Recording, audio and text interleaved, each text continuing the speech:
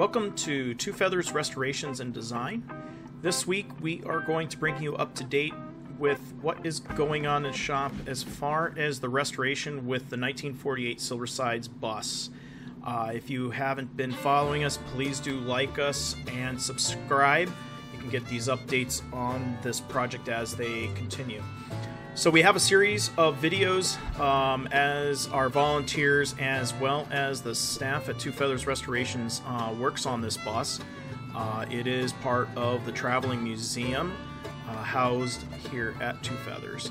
So the RV Hall of Fame Traveling Museum is working on this bus to restore it and bring it up to date to a modern RV, but yet keep the heritage that this bus is and keep it looking like an original Greyhound. So we originally were not going to remove the front roof interior, but we have decided to go ahead with that. There is some dimples in the roof due to the tree damage. You can actually kind of see it in this photo here. So Jill has been working at that as well as with Ray, removing the screws, some have broken away, such as that. Will happen with a vehicle of this age. You can see a lot of this insulation has just kind of deteriorated over time. Ray did inform me that there was a lot of mice debris. There is some nuts and whatnot up in here. Really, really potent in smell. We thought we had gotten rid of all the mice debris. We were wrong. So this is one area that you found it. You can see there's a clump of wires here. There is a control panel that goes in this area for your driver's light and whatnot.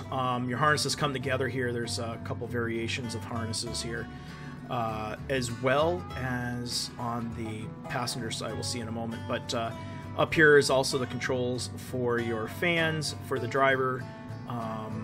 So there's a few different controls that go up here. This is your air duct for your defroster. It is metal. Which is great, so you don't have to worry about it falling apart. You can see the textured material. That is actually kind of like a soundproofing and rust-proofing, but in this case it's not steels, but they still sprayed it more for sound. You can see those dents in the roof there as well. So we'll pop those out. You can see the debris from the mice that they left behind. You can see some of the guts of the original destination sign, and this will be all cleaned up and restored and put back in. So we were able to salvage that from another bus, the destination sign. You can see our video of that, and you can also see the wiring here as well. So you do have a clearance light over here, but there's a few more wires, so we would have to refer back to our wiring diagram to verify it. But Jill has worked at taking apart all the different trim pieces here, and Jill's going to be talking about that in a minute here. But also gains access, taking all the fancy stainless trim off to allow us to do a really nice paint job up front here. Obviously you want to take off the trim pieces that line everything and cover up the seams for all of the individual pieces. 3 different types of seams seem to be the going theme. The first one is, if you look right here, there's a track that's screwed in, and the metal seam material just pops right on top of it.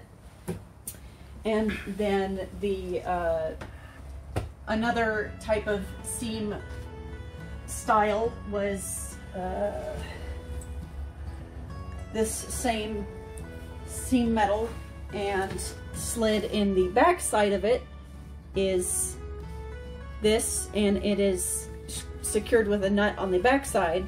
So that was particularly difficult to get to just for the sake of access, but that's one of the seam covers. And we also have, and we call those T-fasteners in the automotive world, these spring clips that pop into holes and just sit nicely.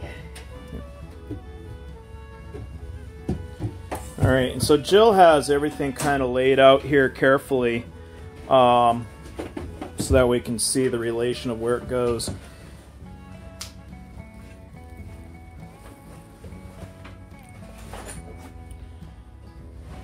And so we have our front panels here, and one of the nice parts is that they are metal, so now we can take these out, strip them with the stripper, and paint them. If you look carefully, one thing I notice here is you can see that bubbled up material. That's because this is a welded panel. So as they bent this panel, it had that seam, so they actually had to do a bit of work on these. So these are not just a simple stamp, it's custom work. One of the panels we wanted to preserve is part of the original ceiling. Originally we had no intention of taking this section of the bus apart, but ultimately decided to go for it. And this is masonite, pretty brittle, so this will be used as a pattern. We've got to make all new ones for the whole entire ceiling throughout the bus, since we're going to keep some of the character.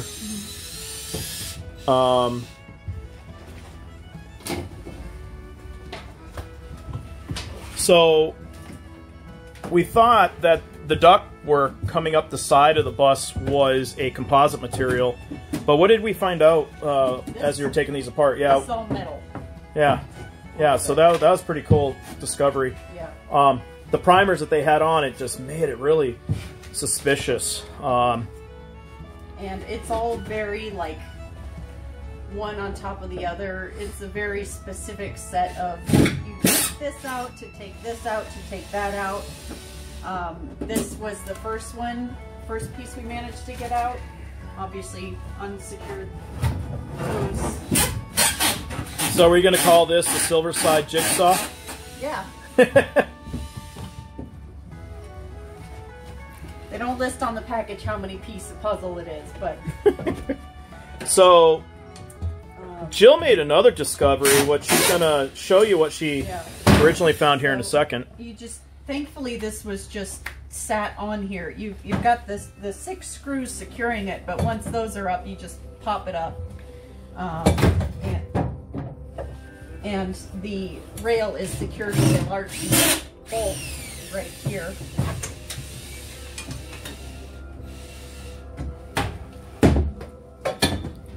It had this insulation on it, and below that, a lovely mouse latrine full of, what do we call it, brown rice? To put it nicely, so this is an integral component here. So directly center of your screen is where the heat would come up from below. Directly below us here is the original radiator for the heating system. And it would come up through this tube. Then we head up over into this corner, and you can see this secondary grate here. Then it would go up vertically up through that tube. And now it's in a cavity here. And through these areas here, if you had all of your overhead bins in place, that would allow the heat to dissipate above your head. Now, if you don't know anything about the bus, but you've seen pictures and models, up front there's a grate in the roof. And that's what this pan is here. This has access to the outside air intake. And so underneath here you would have a fan that we've already removed that allows you to bring fresh air in. So either this ductwork would have fresh air or heat, but also through the same tubing gains access to what would have been the air conditioning as well. So heat or air coming through here. Through the center floor, where the seats were, is other ducting that you can't see. But where you see this cover plate right here, this little strip, that would allow that to come up through the seats as well, and dissipate. So depending on the bus, some of the buses had and some didn't. So we are in the process, if you haven't been following our videos, getting this bus ready for a paint job. It is the fall. It is getting late. It is now November 1st, I think, today. Second. Oh, second. But we still have a potential for later this week to have one more last opportunity to possibly paint this area of the bus. All these other pieces can go in our blasting box and be blasted and painted. So this is our current update. Jill has done a lot of sanding. More to do yet. Yeah, there's more to do. We have our volunteer that's been here as well working on this part of the bus, Mitch, and he helps strip some of the paint as well. So a lot of work, but it's going to be a great payoff when we're all done. So what are you working on down there, Ray? I'm trying to get this one piece of trim off so I can open up the rest of the heating duct. Ah. Now, one of the things with a lot of these screws is due to the age, the screws will get brittle. So we're experiencing, or they'll harden in certain types of screws. So we are experiencing some difficulty where some have snapped off. But removing a lot of this trim that's stainless like this, we can polish it, and it just allows us to do a nicer paint job in the end. And we'll just be a lot more happier. Jill's going to talk about the visor. Yes. In case you were planning on removing yours, Jill had some tips. Yeah, these screws were nice and easy to get out, obviously. However, this end is secured with a nut on the back side, and that is going to be kind of a pain in the tuchus process, because what I had to do is this metal was still up here, so I had to reach in through here to reach right here, and I couldn't get any tools, any ratchet tools in there. There was no space, so I had to very manually reach in there, and because it was right up against the defroster duct, so it was that is going to be a fun part of the process. So our next stage with these visors is finding a material to replace the original. These have definitely shrunk through the years.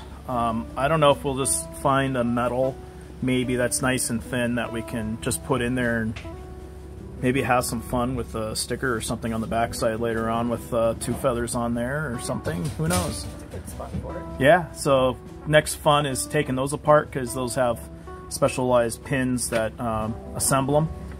I don't think there's really any screws that allow us to take them apart. So, all right, so that's our update here. More to come in the future, but that's that for now. Thanks for joining us. Yes, it is cold outside. Dexter is shivering while we're filming this segment of the video. Oh, he looks like a rotisserie chicken. He's shaking. I think it's time to go indoors.